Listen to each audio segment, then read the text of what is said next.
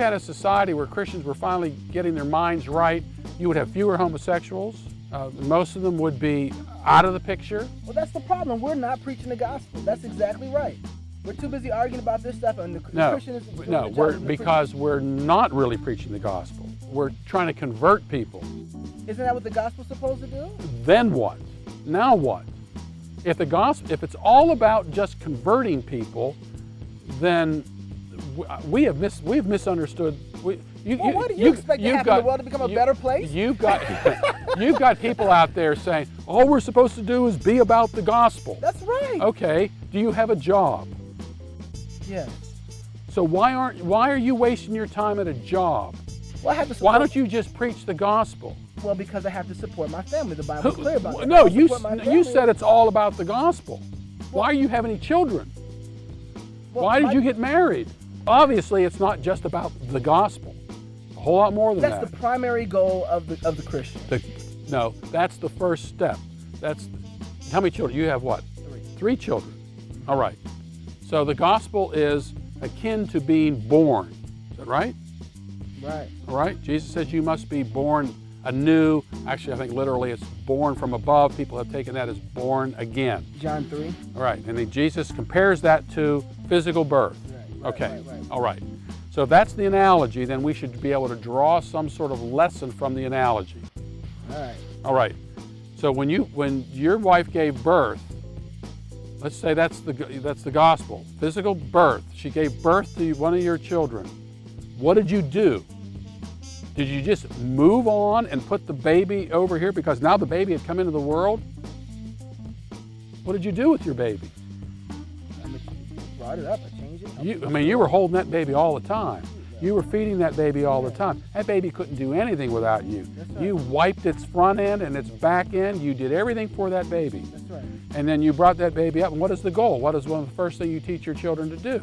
Teach them to walk. You teach them to talk. You teach them to tie their shoes. Teach them all these things. You impart into that child all of the wisdom that you have. And you impart into your child all the mistakes that you've made. And hopefully the next generation is better than your generation. So why is the new birth any different from that?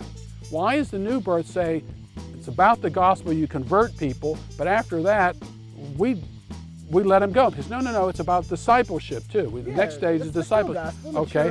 Okay. So now we've moved from it's not. The way the gospel is conversion. Convert somebody.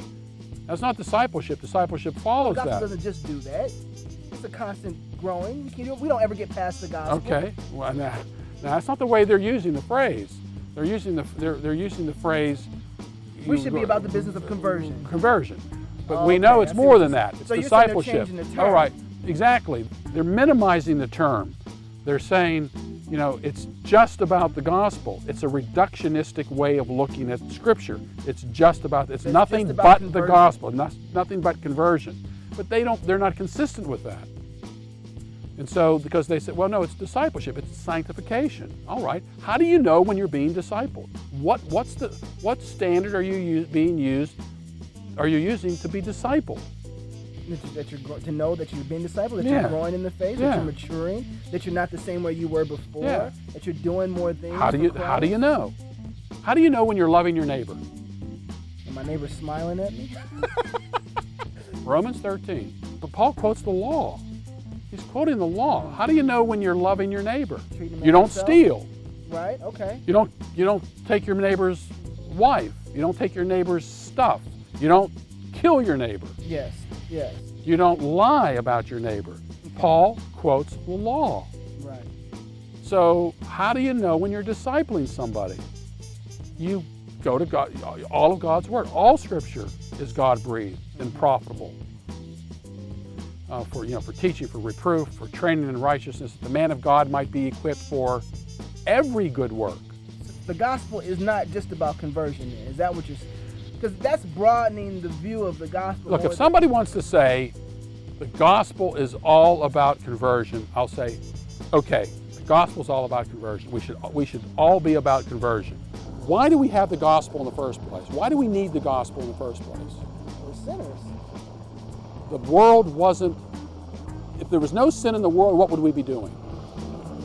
Living a perfect life with Christ still, right, in the garden? There's no would sin we, in the world? okay, if we're only supposed to be about the gospel, all right, take away sin prior to the gospel. So I'm sitting around, I don't have anything to do now because it's supposed to be all about the gospel. And since I didn't need the gospel then, what were Adam and Eve supposed to do? What were they supposed to do with their lives? Were they supposed to have dominion? Exactly. Yeah. So why is that different?